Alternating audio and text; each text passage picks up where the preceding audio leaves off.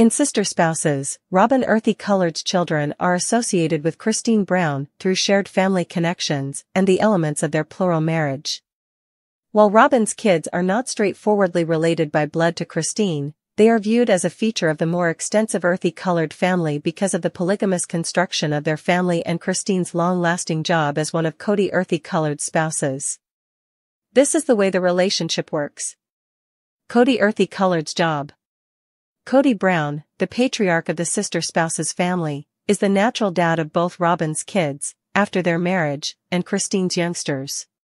While Robyn's kids from her past marriage are not naturally associated with Christine, Kody embraced them after he wedded Robyn.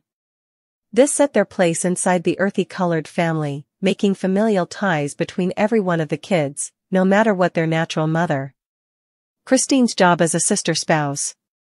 Christine, who was one of Kody's unique spouses, has her own natural kids with Kody.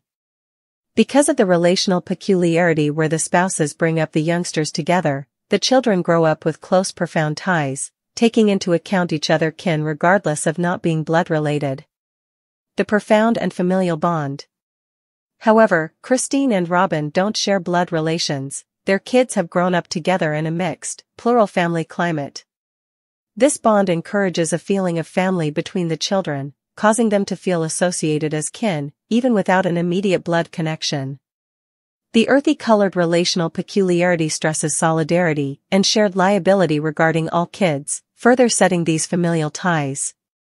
Thus, while Robyn's children are not naturally connected with Christine, they share solid family associations through Kody and the mixed idea of the Earthy Colored family.